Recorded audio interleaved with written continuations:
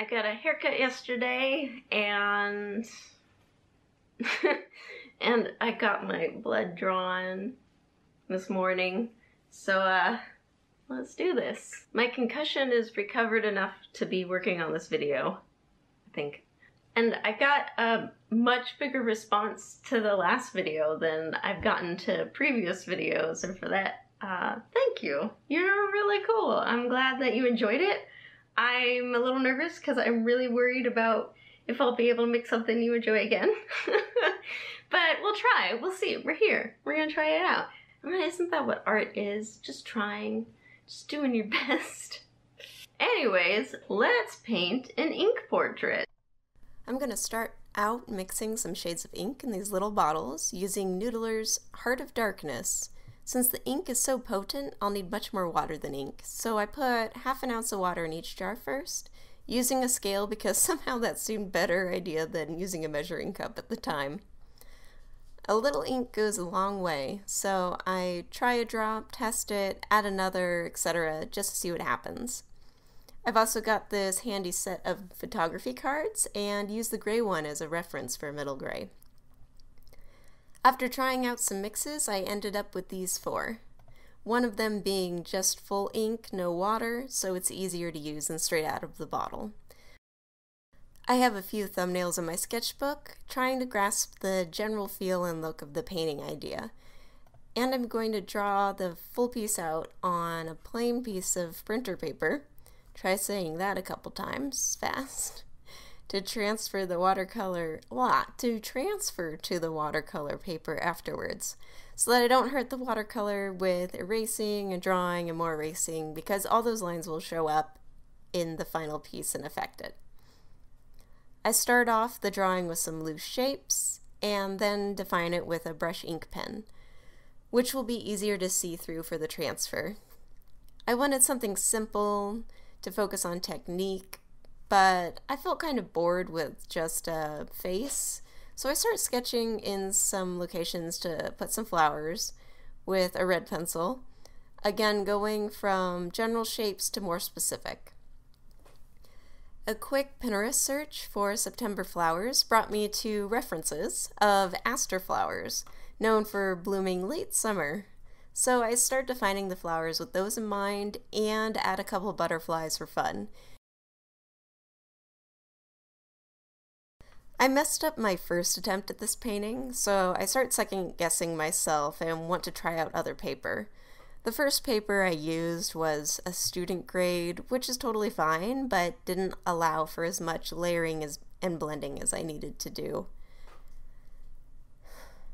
On these little sample pages, I'm comparing the flow of black watercolor to ink. While you can see some similarities in how the water plays with the texture of the pigment, the watercolor moves very easily on the page while the ink settles right into it. So there's flexibility, but what you put down is going to be much harder to change or play with when you're using ink. I'm also trying out the same thing on some super smooth Bristol paper and some highly textured watercolor paper. Here they are all dry and side by side, cheap watercolor paper at the top, Bristol in the middle, and the extra rough watercolor paper on the bottom. While I loved how the watercolor played with the extra rough paper, the ink just did not benefit from the texture at all to me. And the edge on the Bristol paper was way too sharp. So I'm going to use watercolor paper to try this painting again, specifically one of my old favorites, Strathmore Ready Cut water paper in hot press for a smooth tooth. It's not very thick, but it is 100% cotton, which is essential for a good paper. I'm hoping this will stand up well to some blending and not stain immediately. Next, I'm going to transfer over the drawing using some tape to secure the paper, and I'm silly, so I first tape it onto the wrong side and quickly switch it back over. This process of transfer can take a little while and be a bit meditative, so it's a perfect time to pop on a podcast. I'm loving the Draftsman podcast, by the way, which you've probably heard of, but if not, I'll have a link for that in the comments below as well. For transfer, I'm using a light board, this very simple thin one that I found on Amazon. It uses LEDs and is so much easier to use than my old one with light bulbs, just because it's not so bulky. After a quick lightening of the sketch with a soft kneaded eraser, I start out the inking with my lightest blend, 4 drops ink to half an ounce water, dividing first the edges of the flowers and the butterflies so I don't lose them, which happened with my first attempt of this painting.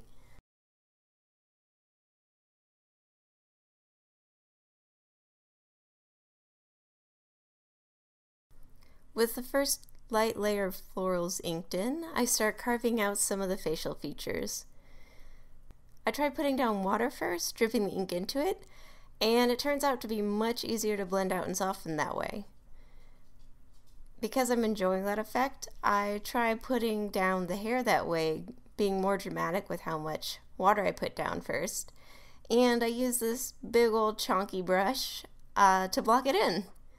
I like it so much that I drop in my next darker shade just to see what happens when it dries. Before it dries, I do soften the edges a bit and add some wispies of hair, and hopefully this turns into something. And this is why you don't leave your brushes sitting in water. The wood will warp and crack and you'll lose bristles, as the glue holding them in will soften. I'm so sorry, little guy. I really like how the water blooms turned out, so I'm going to fill in more of the body shading with the same technique. I'm not sure if I want to go into outlines now in flat ink, and I'm thinking first I want to try another layer of deeper, darker ink when this one dries. Ooh, and there's suddenly a bunny on my chair. Hi, bunny. Hi, cute stuff. I'm concerned also about losing the flowers in the hair. And I totally forgot to draw in the flowers on top of her head, even though they're literally right there in front of my face. But oh well, we'll get back to them. From here, I'm going to do a final round of my darkest shade, not the full ink, because I want to keep it soft. I might go back in and use that though on a few details. One thing I am doing, despite relying on line work more than I intended, is trying to keep the lines thicker in places where there would be more shadow. This gives an illusion of volume much more than flat straight lines everywhere.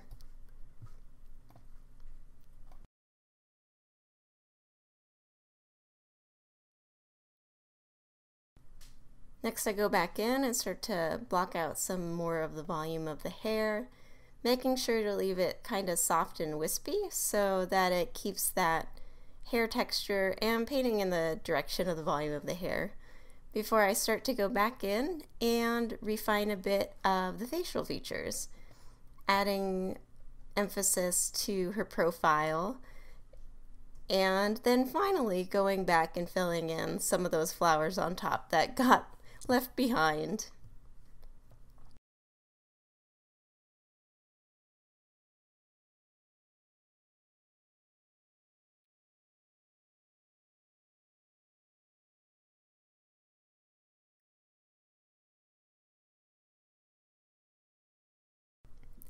With that done and that layer dry, I go back in and start to do another layer of my darkest blend. I believe that's the 64 is what I have it labeled as.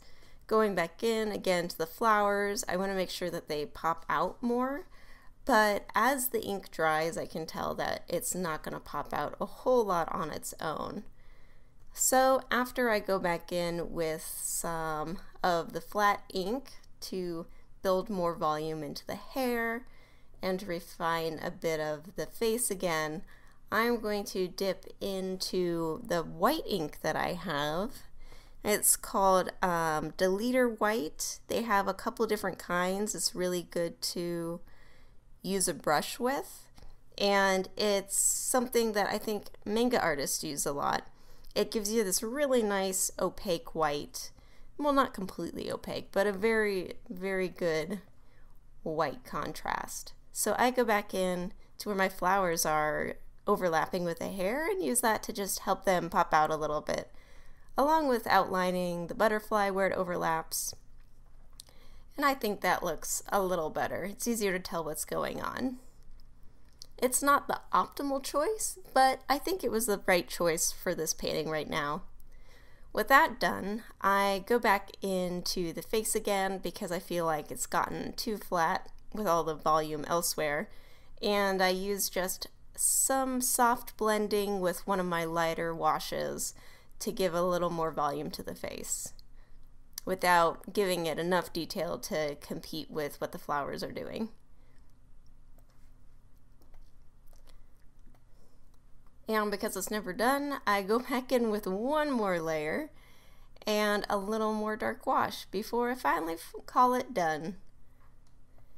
Whew, that was quite a lot of talking. Thank you for sticking around with me. Thank you for listening to my dumb voice and watching this video. I'm glad that you're here. I hope that this one was a little bit interesting, a little bit informative. That's it for now. Thank you guys for joining me. It was a pleasure to draw with you.